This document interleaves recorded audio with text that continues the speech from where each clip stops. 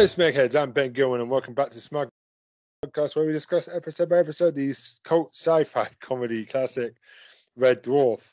I am very, very peppy today because it's my favourite episode so far of the whole show. Today, I'm joined by Tom Hill. Hey. Troy Salmon. Yeah. And Dan Rudge. Yeah. I nearly fucked that up, so I'm quite happy I managed to keep that on pace. It was close. Nearly, but we got there. So, Season 2, Episode 6, Parallel Universe, Smug Mode, Engage Smeg Heads. So, this one, it basically, Holly creates a new star drive called Holly Hop Drive that warps Red Dwarf from one part of space to another within a matter of seconds. A parallel universe, basically. It all goes wrong when Red Dwarf encounters an alternative dimension. The crew encounter female versions of themselves, and Cat encounters another version of himself, a dog. And she gets pregnant, and we cut to the credits, basically. That is a very short summing up. Yeah. Well, I've tried to keep these really short because we tend to try and drag 20 minutes of talking about the episode out. There's a lot more, but we can get into it. But first of all, this is the episode that, you know how back on the Syndrome episode ages ago, Tom, you were saying, isn't it nice that they've gone back to the cat people and brought it back? This is the episode that I would love them to see come back on season 14 when it comes back. Dave has announced it's a 14th season. We know. How, is it 14? Yeah. They've announced that they're bringing it back for another 6 episodes. I would love Parallel Universe to revisit girls again. I want to see. Please give me. What do you guys think? It would be an interesting one. I think you'd be more likely to see that being done as a special rather than as an episode. You know, like they recently did the one for the cat people. So I think if they were going to do that, they would probably do a longer one for Return to the Parallel Universe one, I thought. Yeah, for them. How about you, Dan? I actually think roughly the same as Tom on that one. To be honest. We're looking at things change a lot from this point onwards. You know what I mean? Yeah. Because next year it's more Starbug. They start doing more Starbug. There's a lot more theme tune changes, as we said last week. Yeah. There's a lot of stuff to discuss about the entire outlook of Red Dwarf with season 3, but I think we should leave that till we actually get to season 3. And jumping the gun on it. So we're just going to talk about Tongue Tied because this is the best thing. Oh, such a good start! Oh my gosh, Tom is happy. I love it. Tongue Tied is one of my favourite things. It's one of my early Red Dwarf memories. When I was a kid, I just found it funny. Now, I've just found this out. I've done some research. From their expressions, it's a banger of a tune, first of all. You know it was released as a single, right? Yeah, 1993, and it got to number 17. Yep. Don't know why it took so long, but there we go. But Danny John Jules is having the time of his fucking life. Yeah, this is his thing. This is what he does for a living. Brian Charles and Chris Barry, on the other hand, look like they do not want to be that. They look like me at a fucking wedding when it's time to dance. I do not want to do that. They are in character, though. Yeah, they actually did have fun doing it, I think. Chris Barry just found out in an interview last year, said that it was his least favourite episode. Oh, really? To Tongue Tied, and he said Craig Charles also hated it as well. What, the song or the whole episode? The dancing bit. They did it because Danny wanted it, and they were good mates with Danny. So, no offense, they did it just to make him happy because he didn't get a lot in the first 2 seasons. So they decided, let's give Danny a dance number. So they decided to be teammates. Fair enough. Just taking the chin for a whole day of dancing. Team players. Kudos to them then. Lovely pink salmon suits. Yep. A bit like the British Empire with the suit on. Like a glittery, jazzy version of the British Empire. British Empire, which is when he turned into that leisure manager. Yes. Trust me? Mm-hmm. No, I remember it. No, I remember the British Empire, yeah. It's him being really good. Yeah. It's an underrated show, actually, the British Empire. It's got Chris Barrow in it. It can't be that bad. No, but it's quite underrated. It's a lot funnier than people give it credit for. It's got to be better than Gimme, Gimme, Gimme from that era. Oh, yeah, but no, it was before Gimme, Gimme. Definitely better than that. Oh, because Gimme, Gimme, Gimme is the most overrated. Again, I would watch it over Mr. Brown's Boys. So there's that, I suppose. Maybe Gimme, Gimme is not so bad after all. Gimme over what? Mrs. Brown's Boys.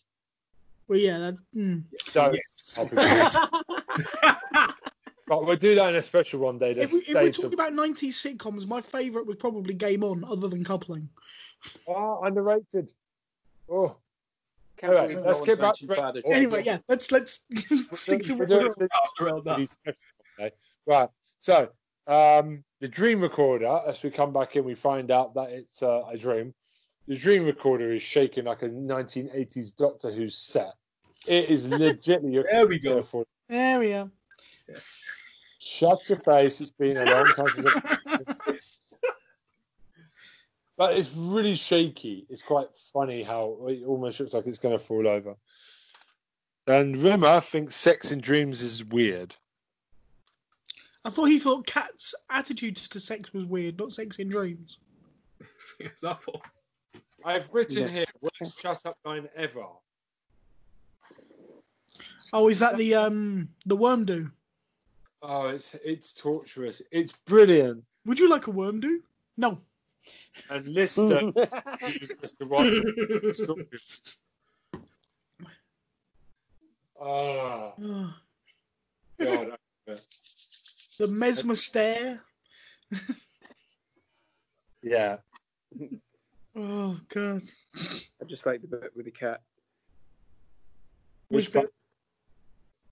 7 or 8 women that are right for me. Hey, I want to. Yeah, I want her days are over, buddy. Yeah, little women. Small group. Small group is 7 and 8 women. That's quite funny. My wondering days are over, buddy. Yeah, that's a bigamist, kids. That's what we call bigamist. I think my favourite one is, what are you, a man or a munchkin? And Rimmer responds with, I'm off to see the wizard. He just wanted that quick. I love the response. Holly, because he's explaining the Hollyhock drive. It's like 2 bodies who share the same space but are unaware of each other's existence. Rimmer just hits one of the best lines so far in Red Dwarf. Sounds like my parents in bed. Ah! Oh my God, it's a good line. Oh my gosh. Love it. I know we're getting towards the end of the episode, but the one that just jumped back into my head was, when they're doing the pregnancy test for Lister at the end. Yeah. And they talk about it, and it's blue for not pregnant, right? Red for pregnant, yeah. And Rimmer starts going, come on, you Reds! Yeah.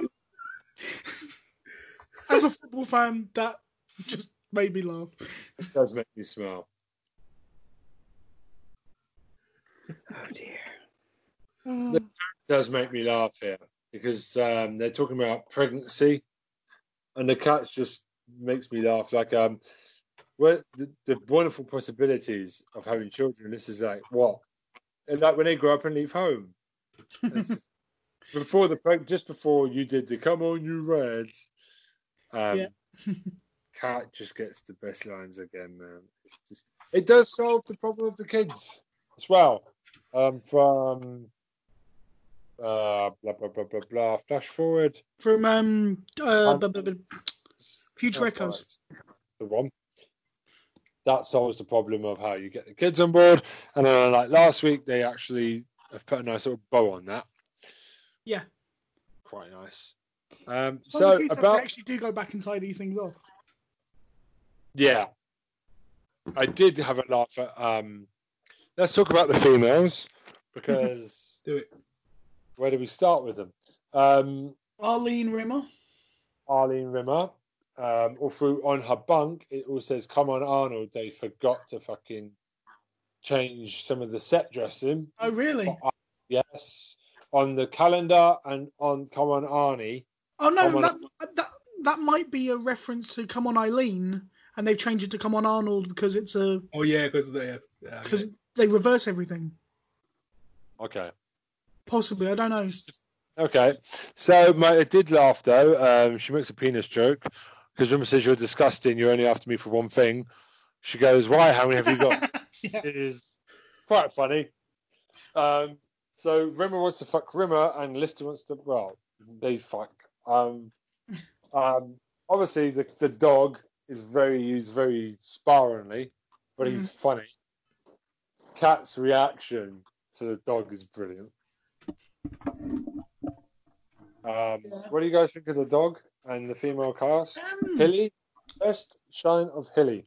Hilly I like, but then again, Hattie Hayridge is fantastic, as she then went and proved in the next 3 seasons of Red Dwarf. Yeah. The dog, I don't know. I was never that bothered by the dog. Yeah, it was just like... I'm gonna sniff you. Sniff my what? It was Cat's reactions to the dog were funnier than the dog in my opinion, but... And the cat breaks the fourth wall. He keeps looking at the audience to say lines, which I found quite funny as well. Does he? Yeah, he refers to the audience a couple of times. Fair enough. Really subtly. I hadn't really noticed it. He doesn't turn to the audience. He just kind of mouths. Just kind of says it to the audience. Actually acknowledging them. Yeah, like Deadpool, but without the actual... Really clever, without taking you too much out of it. Yeah. Quite funny. I don't know. Dog and cat. Do we not? Sorry, go on. No, go for it. No, I think the woman who plays Arlene Rimmer is very good, and the woman who plays Deb Lister is brilliant. They've got the kind of mimicry without being exactly copies of the 2 male versions. They do a very good job of doing enough mimicry that you recognise the characters again, and so you kind of you automatically know their backstories.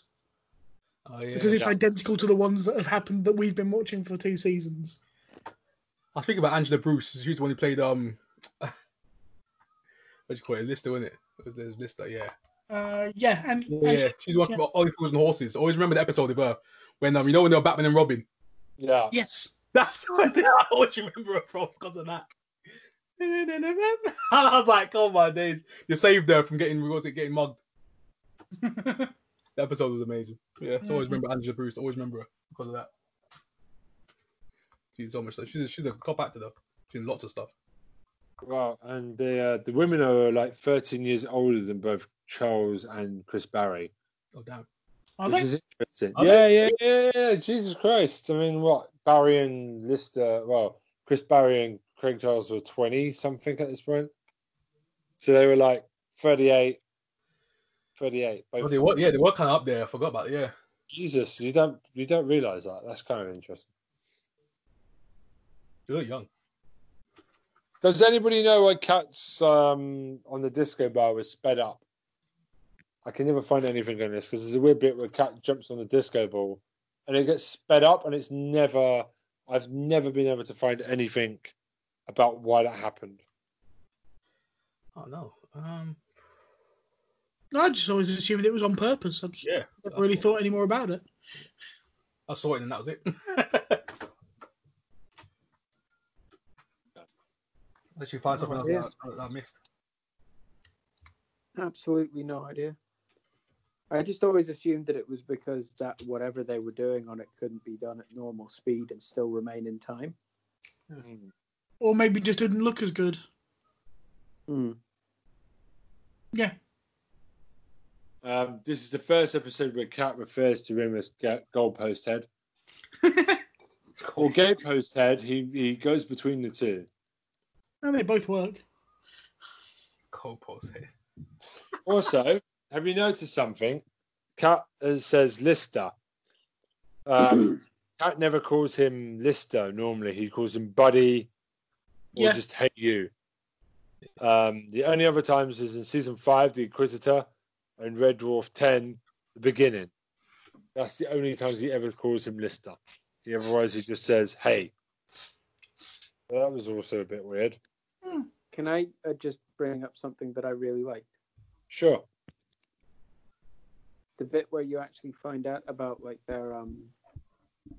their universe and how it mirrors things most often. Yeah. Like the entirety of the gender roles it's the same person, but they are completely realigned. And so you hear things about like Nellie Armstrong, first human to land on the moon, and Wilma Shakespeare, such as Rachel III. It just makes me think I wouldn't want to have bumped into Henrietta VIII. Hell no. Did they also talk about burning the underpants or something rather than burning the bras? Yes. Yeah. Or Amy Hitler or something like that. Did they reference Hitler? I don't think so. No, I'm saying in terms of names. Fan fiction writing over there in the corner. Fan fiction. But that's a good point that Dan's made. I love that bit. It's just a little bit off. Well, that's the thing I like, because Lister, who doesn't think of himself as being unattractive, finds what Deb does unattractive. But it's the same thing that he does. Yeah, that's my point. And Rimmer, Arlene tries to do the mesmer stare and the worm do and all that, and he's like repulsed that she would try these things. And it's just like, well, you can mirror. I actually thought in a show that is for the most part all about having fun, I thought it was actually quite a nice comment on that kind of thing. It actually made quite an interesting point about how men see these things as being perfectly normal until someone does it to them. Yeah, does it to them. Yeah, exactly. It's like, I mean, we're going to talk about this in a couple of weeks with Men Behaving Badly. I was recently watching the episode where Caroline Quentin starts acting like Gary in the pub. And it made me think of this. She sits with her legs open and burps. Yeah. Farts. Line him up. A little lager for the little man. He won't be ready for half an hour, but that's enough of our sex life. Just all that stuff. And it's genuinely uncomfortable. But he does it all the time. And it's like, that makes me feel uncomfortable when it's reversed. And it's the same with this. I like it. It's clever. And it's true. You do kind of get used to certain gender norms and the way that people behave. And when those roles are reversed, you do feel uncomfortable. It was weird. Yeah, it's true. Is female Rimmer worse than male Rimmer then? No, they're identical. They're the same. Well, it's just a gender. All right. So do you think that they would be exactly the same as our male guys if we had a spin-off? It would exactly be the same. I think they'd be identical. Yeah. Yeah. So they've most probably had 2 female Listers, 2 female Rimmers. There's a male Kachansky somewhere, maybe. Yeah. Yeah. Well, yeah, there will be. Christine Kachansky will become Christopher Kachansky. Wait, there's a female Ace. Oh. A female Ace Rimmer, yeah. What a girl. Very good. Oh, brilliant. But yeah, I want to see that spin-off now. I don't care if that. I want to see a mini-series with that Ace Rimmer female version. Please give that to me. I have to see that in my life. The only thing with this episode, I sit and I wonder, and maybe I'm reading too much into it, whether they knew that Norman Lovett was going to leave at this point, which is why they did an episode where they could introduce a different Holly. He's a grumpy fuck apparently, and they were trying to get rid of him anyway. Well, no, the reason that it happened is because seasons 1 and 2 were filmed in Manchester. Yeah. Season 3 was filmed in London, and Norman Lovett had just moved to Edinburgh. So it was he didn't want to make that journey. Yeah, so if you listen to the backstage interviews, he was a grumpy little gnome. Yeah, I know. I've seen videos of him being interviewed, and he isn't. Bitched and moaned until they gave him his ball back, like a little child. No. Anyway, don't bash Norman. What? Don't bash Norman. I'm not bashing Norman. I'm just saying he's a bit of a diva. That's it. I love Norman Lovett. I love the character, but I don't know whether they decided that whether he decided he was leaving by this point, or whether it's just pure chance that after he then announced he was leaving afterwards, and they went, well, we've got a perfect replacement. I just wonder whether what the situation was there. But yeah, it's nothing major. It's just a personal thing. I mean, I didn't come to actually start watching Red Dwarf until season 3 originally. So I was season 3 was the first series that I watched when it came out. So for me, Holly was female until I went back and watched season 1 and 2 like a couple of years later. And it was weird to me to see a male version of Holly. Yeah, I'll watch it later as well, to be fair. I'm going to do it later. I have a question. Go on. How do computers fuck? Well, I want to know... They interface. Yeah, see, this is it goes download, upload, download, upload, download, upload. Thank you, Dan. I've got some difficult questions here about pregnancy and babies because, God, this episode is loaded with some questions. I do, before we get serious with the sexual shit, we see the blue midget again. I do love a bit of totty from female Rimmer. Always find that funny. Totty. So, how did she get him pregnant? But they never explain that, do they? Yeah, but how would you think? Because it is funny. It's brilliant. Well, I would assume that rather than him ejaculating into her, the egg goes the opposite way and up him. That'd be my guess. Yeah. Okay, so, I've actually got an idea for this. Okay. Right. So this idea comes from somewhere, so I'm going to have to describe it briefly. There's an author called Ian Banks. Right. Yes. He writes some books under the name Ian M. Banks, and those books are science fiction books. Brilliant. In one of those books, it's called The Player of Games. A guy goes to a completely alien civilization that's well away from the main, totally evolved beyond the need for jobs or anything, luxury sort of civilization spanning loads of artificial intelligences way, way beyond what a human could be able to process, and unimaginable wealth and power. Right. He's sent away off to this far-flung place, which is ruled by one species in particular, and that one species has 3 distinct genders. And I think that basically what happens in Red Dwarf is they change Lister briefly from being the male gender that has the seed to the intermediate gender, which is the housing for the seed and the egg. Okay. So overly technical and like all of that, but you've got to have some way that actually works, and being as we are biologically, we would have no place to store that embryo at all. I think they kind of have to do that.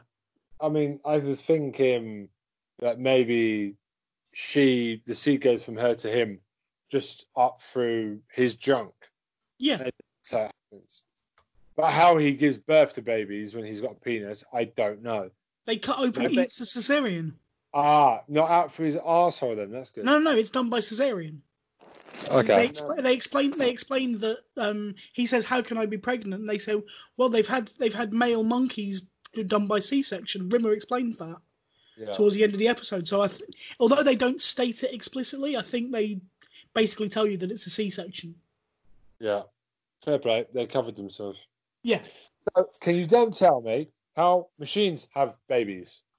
How does a baby Scudder get made? A mummy Scudder and a daddy Scudder who love each other very much. That's not my question. Do they get constructed inside her womb, and they just pop out? In honesty, I think it's a throwaway joke. I know. I would drag it out for comedic. Whenever you ask that question, I don't know why, but I do get the Pixar logo. Yeah, when you pick it up like that, it goes a little bit like that. I think maybe they just go, right, so you want to have kids? Okay, press a button. Can we have 2 kids, please? Okay, thank you. And they just go off. That's the more innocent one. But then I had this weird dream where, you're thinking female Scudder, maybe just inside of her, it just constructs a baby, they pop out. I don't know. It's not dirty, it's just they're robots, so maybe... Yeah. Like I say, it's a throwaway joke. It does make you want to think, and that's clever about this episode. But like I said, to wrap it up... could I say one or two things first, though? Huh? Could I say 1 or 2 things first? Go for it, man. Take it. Well, one thing was we were talking about like our favorite episode from this series. Yeah. The most readers' polls for Red Dwarf, including the one for Red Dwarf magazine, do have this episode as people's favorite. Understandable. It's always this or Queeg, I find. And some very scary people put Status Leak at number 1, but we won't talk about this. If you are, this is the bit where you turn off the podcast and you find out that we don't fucking want you following us from here on out, okay? But Dan is right. It's personally, I can definitely love Queeg as well, so I wouldn't rubbish you on Queeg. Queeg is fantastic as well. But for me, it's just the concept of complete Ozabit female crew, and it's just done really cleverly. There isn't, if it wasn't for Queeg, this would be the best episode of the season for me. Yeah, I agree with that, yeah. I mean, I love Better Than Life just because I do, but... There's another contender. You've got 3 contenders this season for best episode. I mean, I'm intrigued to know what people... If you were to take Series 1 and Series 2... and actually list them from worst to favourite, what people would Maybe we should do that. Maybe we should do that between seasons and just rank them. But it will get really boring by the 10th season where we have to re-rank everything again. Maybe one day we do a voting system and then we just rank them based on points. But I know that I disagree with you guys on what my favourite episode of the first 2 seasons is, but... that's the beauty of this show. There's so many strong episodes. Queeg is my second favourite episode of the first 2 seasons. My favourite is actually from Series 1. Yeah. I've had an idea. Go on. Okay, this is going to take a while. But what about if we go season by season and we literally randomly out of a hat have the episodes just in terms of which one we would vote for as being better or worse, face off against each other for our voting. Oh, a tournament. And then have the winners face off against each other for the best episode of the entirety of Red Dwarf.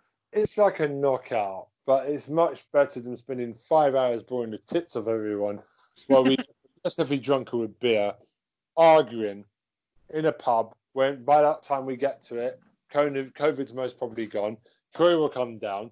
We'll get in a pub, put the phone down and talk bollocks for 5 hours about the Dwarf. We'll have a podcast. And have a proper punch-up afterwards. And that's the last sound you hear of the podcast. I like Dan's idea. Sudden death. But I would argue though, Status Leak is the second worst episode for me out of the first 12. And if that is your second least favourite episode, then that's a pretty strong show. My least favourite is Waiting for God, which is the cat one.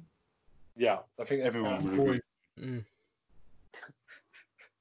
It's very hard to not be worse than that. I don't know. Thanks for the Memory was a fairly episode as well, but Stasis Leak is slightly worse. Okay. Anyway, let's wrap it up, boys. Let's call it. Can I just, one thing that I'd forgotten until I actually rewatched it today. I just watched literally the tongue-tied bit today, and I must have seen it before, but I hadn't noticed it. You know when that bit when Daniel Day-Lewis goes down to his knees and the two of them are doing the harmony. Yeah. I hadn't noticed that Craig Giles starts twisting his nuts to get the high notes. Now I can't unsee that. But you see, literally, he does. He reaches and you see him because his eyes cross because he just up on the tiptoes. Yeah, that's the one. Yeah. I've noticed the eyes, but I didn't know what he was touching. Yeah, it's because he's grabbing his nuts to make himself go to the high note. Dear God. But I love the little touches like that. And on that bombshell of his penis, we are going to leave it here. Good episode. Fantastic episode. So we'll be back next week for season 3. Thank you so far for all the support and everything. We've got quite a lot of ground support for Smug Mode, which has really been beneficial for us. We really appreciate it. Please continue to help support us, spread the podcast where you can, and we'll be back very soon. So it's goodbye from me. Bye from me. Bye from me. And bye from me. Smeg off, you Smeg Heads.